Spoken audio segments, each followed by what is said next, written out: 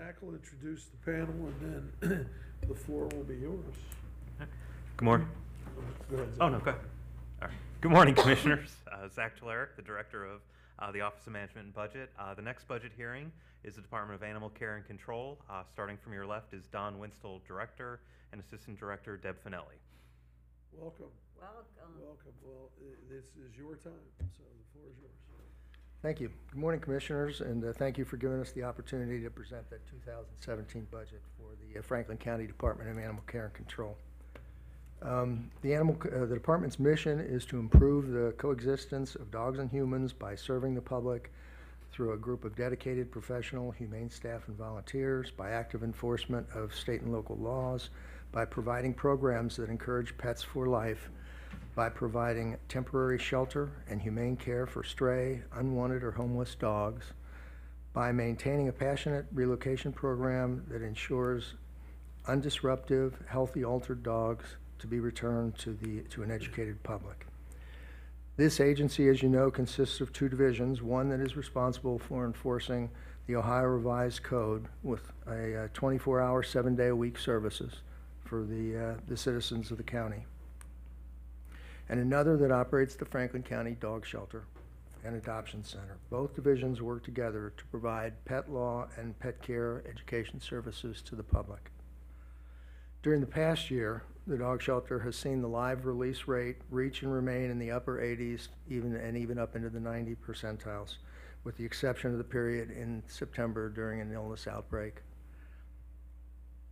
During that episode, we were assisted by local experts at Ohio State University, as well as Maddie's Fund and the School of Shelter Medicine at the University of Wisconsin's College of Veterinary Medicine. The county is currently working with the University of Wisconsin to provide a review of the event, which will also be a great opportunity for us to gain from their expertise in all areas of shelter management, including the continuing challenges and opportunities in areas that improve quality of life, adoptability, and overall health through training, enrichment, socialization, and by reducing intake numbers and minimizing transit time for dogs from impoundment to adoption. Now Deb will step in. Good morning, Commissioners. Morning, Deb. First and foremost, I want to thank you for your generous budget. We really appreciate your support, and it's very much appreciated. Today, I'm here to talk about initiatives that we're looking forward to in 2017. And the first initiative I want to talk about is the spay-neuter program, which all of you know holds a special place in my heart, and been working on it for many, many years. And so the goal of the program is to help promote affordable spay-neuter veterinarian services to help reduce the county's homeless animal pet population. We have the opportunity to end overpopulation of dogs through prevention, and the answer is really simple: spay-neuter. As defenders and protectors of the animals' lives, offering low-cost spay and neuter to the public is a goal that we can achieve. Simple procedure with overwhelming results. The preliminary research that I have done regarding similar programs that we're looking at, it has been proven that over a period of time, with spay and neuter in your population, your intake of dogs bring into the shelter will diminish. And that is what our ultimate goal is, to reduce the amount of intake into the shelter. By providing care to underserviced canine population, the spay and neutering of the dogs will enhance the quality of life for the animals and the population, the canine owners. My initiative is twofold. It's the reduction of unsterilized dogs in our community, and it's also the reduction of the number of unwanted dogs that are euthanized. In order to achieve the greatest, most substantial impact on lowering shelter intake and reducing euthanasia, successful reduction in birth rates must be accomplished. When I started doing research and did some sampling of population as to why you didn't have your dogs spayed or neutered, and it was always a cost factor. That was the number one answer that I received from anyone. That's why they didn't have their dogs altered. And in looking at this, people with low incomes are just as likely to have dogs as people with high incomes. So this is also shows that people that are in the lower income bracket are the ones that are more likely to turn their dogs into the shelter. So by offering this service to them, the dogs will stay longer in the homes, and we're also doing a great service to the citizens of Franklin County. I'm convinced that the low-income people really want to do this. Cost is the factor. And so by providing a no-cost spay and neuter program for these dogs, I think we're going to see some dramatic effects in Franklin County with the amount of intake that comes into our shelters. I also want to encourage pit bull owners to have their dogs spayed and neutered, and we'll be targeting that as well. Since 27% of our intake is pit bulls, this will be a substantial help for the shelter as well. We also know that pit bulls' litters are much larger than a lot of other breed dogs. So when they procreate, they procreate at enormous numbers. So my program will offer services by our shelter veterinarians. We will be doing it 5 days a week, Monday through Friday. They will get a spay neuter, they will get the vaccinations, they will get a microchip, implant and registration, and they'll get an examination performed by the veterinarians prior to the surgery. So, in conclusion, I know it's small steps, but it's start of a big journey, and it's going to be a fun journey, and it's going to be well worth it for the citizens of Franklin County. I can't wait to get started. I'm very happy we are able to do that. Yeah. I'm very It appreciative of your is support. so important. Absolutely. Thank you. Sure, thank you. The next thing I want to talk about, the second initiative, it's actually 2 phases, but we've actually started 1 phase of it. We created a rescue page for our rescue organizations. It's on our website, and this page displays all the dogs currently at the shelter in need of rescues, and it's set up in different categories so that a rescue can easily look at what needs to be moved medically, what needs to be moved behaviorally, and the urgency of the situation, whether they need to work on it or not. It also tells them if someone else has already pulled the dog and they can stop working on that dog. It has the most current available information available on the dogs at all times. It uploads every 15 minutes and updates constantly all day long, so people can always look at this and know what's available for rescues. It tells them the day we begin networking it, so they also know how long they have to work on a dog as well. Our goal is to provide transparency to the community about the dogs we are networking for rescue, as well as accurate, timely information about those dogs for whom we have limited options. By working together and reducing the amount of misinformation that's sometimes circulated on social media with good intentions, we can help each other focus on collective efforts to save more dogs. Misinformation on social media. Surprise, Never heard of surprise. such a thing. Never heard of such. How about almost no information on social? Okay, I was being polite. I'm teasing. So the second phase of this is, which I just started working on like 2 weeks ago, is a lost found page that's going to work very similar to this. And so as soon as you bring in your stray or your lost dog, or anyone brings in a dog, that dog will be posted on a site and be updated every 15 minutes as well, so that the public can go on there and look for their lost dogs. And of course, we still encourage people to come into the shelter and look for their dog, but at least those that maybe wouldn't do that will get on the site and look for the dog. So we're hoping, and I'm looking forward to getting that up and running very soon too. That's great. Yeah. And my last initiative is I hope this year to be able to do more microchip and vaccine clinics.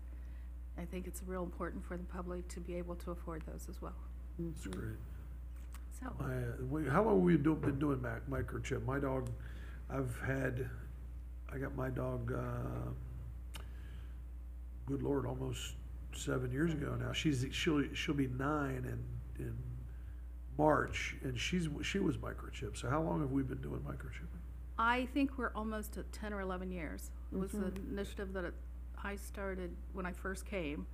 So I think it's at least maybe 11 years.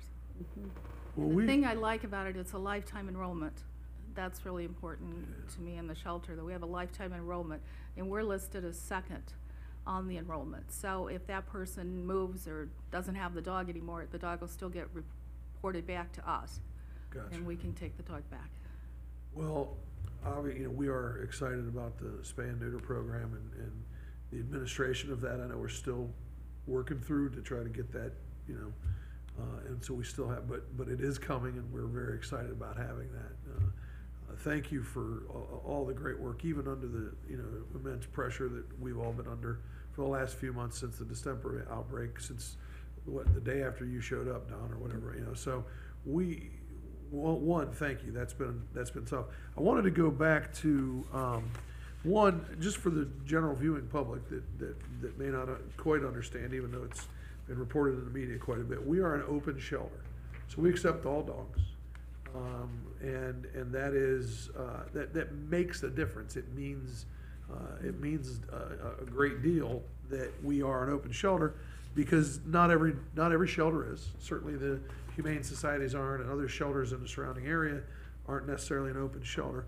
But we have, with the exception of the time around the December outbreak, we have consistently maintained a live release rate, which means dogs are either adopted out, rescued out, or returned to their owner, of 85 to 90%, some months even higher than that. So, you know, the number of dogs that we're dealing with is annually 10,000, 11,000, 12,000, depending on the year. And we're dealing with all of those dogs, and roughly 90% of them are going out live release to either an adoption, a shelter, a rescue, or back to their owners. And of that percentage of the other dogs, a large number of those dogs are sick or injured or unadoptable for one reason or another. So the work you guys are doing is fantastic. Yes, there's a lot of misinformation out there on social media, and there's a lot of there's certainly a lot of passionate response, and many passionate people in this community. There's no question, and Commissioner and I hear from all of them, as you do every day. Some of them are very helpful and constructive and caring and wonderful people. Some of them not so much. But we believe that the public policy that's been set, the direction that you guys are taking, we believe it's important. It's strong public policy. It's the right thing for this community.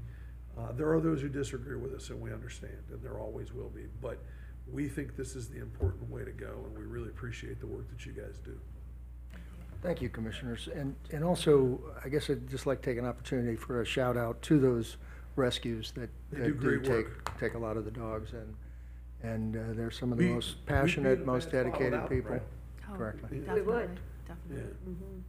Yeah, no, they're We've dedicated. had and- some very respectful, responsible rescue groups coming to our briefings over the last several months. And they've learned a lot about us, they've learned a lot about county government. They've helped us. And they've helped us a lot. Some of the emails I've received have been hateful. They've been the most hateful emails I've ever received. And calling me a murderer, calling you a murderer is unacceptable. And I respond to most every email I've ever gotten, with the exception of these that are calling me a murderer. I will not respond to an email that calls me a murderer or calls me somebody that's creating a Holocaust. It's offensive and it's inappropriate. And I've said that to the other rescue groups, and I will say it again as many times as I need to, publicly and privately. And you shouldn't have to take that, and we shouldn't have to take that. There's no place for that kind of rhetoric. No place. Thank you. Anyway, we appreciate all that you're doing. Thank you. We appreciate that your situation is different than most of the Anybody. agencies Anybody. that we have come before. Yeah. Not all, but most of them. We appreciate that. We appreciate the additional stress that can be not only on your positions, but, you know, I mean, It's tough. we've dealt with this over the years. Yeah. It's just a difficult job, and we appreciate the hard work and the dedication that you guys put in. Sometimes under very stressful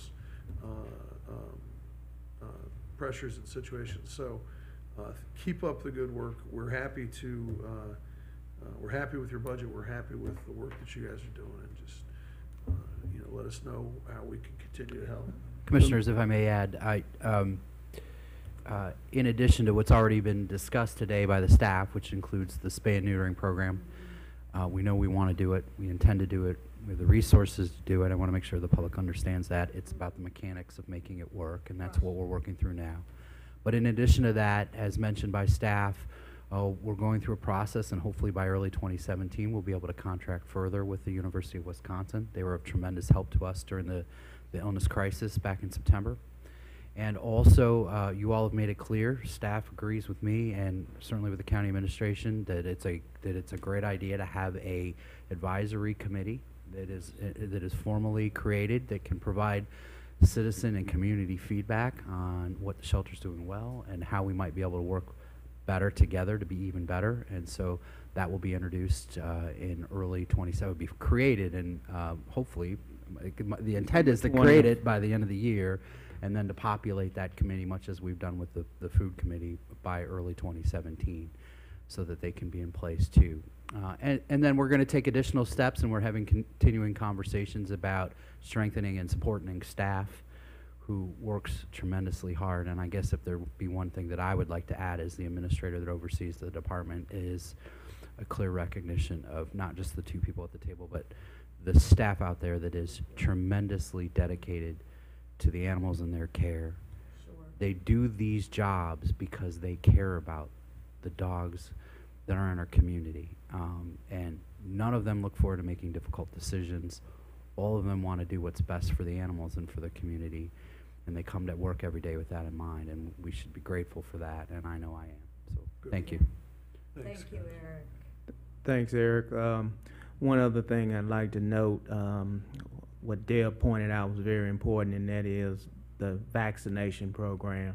In developing the criteria around income eligibility for the spay and neuter program, I would request that the agency look to mirror that criteria and implement a low-cost, if not free, vaccination program in certain targeted areas, so we can increase the number of dogs that are receiving the proper vaccinations, because I think that is in immunizations, I think that's a very important component of what we need to do to build upon the progress that we made.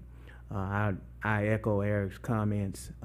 I know that we have a dedicated team that has been at work behind the scenes day after day, caring about the welfare of every animal that's taken under our custody. So as county administrator, I would like to personally send out a thanks to all the folks that work out at the animal shelter, the 60 some odd employees, that county administration truly does care about what they're doing. I know sometimes when you work in remote locations, we have various locations throughout the county, they may feel as though county administration is not aware of their contributions, but be sure to know that we are aware of their contributions and the importance of their work that they do every day. And everything that we're doing as far as steps after the distemper outbreak is for the insurance of brighter days for not only them as employees of the agency, but the residents of Franklin County. So that is truly our sole focus. So thanks. That is, I want to take a second to plug something as well. It is important to annually get your dog licensed, which is coming up here by the end of the year for folks. Started today, but for registration for 17. But your dog must be licensed annually. I have several friends who had no idea. They thought they licensed their dog one time and that was it. Your dog has to have an annual dog license in Franklin County, and you can get that done in the Franklin County Auditor's Office. I'm sure information on the Franklin County Auditor's website. The second thing would be, as you talk about vaccinations, I happen to be, you need to get your dog vaccinated. You also need to make sure your dog has its rabies shots. My dog is a friendly dog, as you remember, Deb, very friendly dog. sometimes a little too friendly, and dogs don't necessarily like her as much as she likes them. But my dog was involved a few years back in a dog fight. Me being a knucklehead sometimes, I tried to break up the dog fight and pulled my dog back, and I got bit by the other dog twice. So, and you know, for a lot of reasons, I ended up having to go to the emergency room and get some stitches. And when that happens, the public should understand, if your dog's involved in something like that, when that happens, that has to be reported to the Department of Health by the hospital. So my neighbor's dog had to be quarantined for a month because they couldn't produce rabies records. My neighbor didn't like it very much. He was pretty upset with me for a while. And there was nothing I could do. I had to have stitches. The hospital made the report to the Department of Health. So you have to make sure your dog's vaccinated, not only for the health of your dog, but for the health of the public in general. I mean, if your dog just happens to, bite a person, you've got to be able to produce the record that your dog's been vaccinated. So. And to carry the message of vaccination forward is a very good thing. But to be clear, we vaccinate every dog that comes into our door, correct? Yes. So dogs that come under our care, we take the time to vaccinate. We need to carry that message to the rest of the public. That's, Right. and that's great, but then there's obviously there are then other vaccinations that are annual and Oh, yeah. semi-annual or whatever. Yeah. And I love the fact that we are looking to produce low-cost vaccinations and do what we can to help folks in terms of income eligibility. But it's important. I mean, you don't think about it until it happens. Till it happens, And sadly, my neighbor's dog had to be quarantined in the backyard for a month. Wasn't allowed to go on a walk or anything for an entire month because this happened and they couldn't produce that rabies. Thankfully, the dog didn't have rabies, and I was, That's good. But dog bites are no joke. I learned. I know education has been a big part of the mission of the agency. I think that there's misconceptions about certain things if you do to your dog, that there's going to be certain behavioral changes or these type of things. I think we need to, and as we implement a program, we need to continue to educate the public on the importance of vaccinations and what that means to their pet. And if finances are a barrier, just the risk to public health means that we should be looking at trying to provide greater assistance, and I think that's kind of what the point I would just want to hit on. Exactly. Sure. Thank you. Thanks, guys. Well, thank you. Appreciate it. What time is it? Commissioners, we have a break until 11:30, at which time Economic Development and Planning.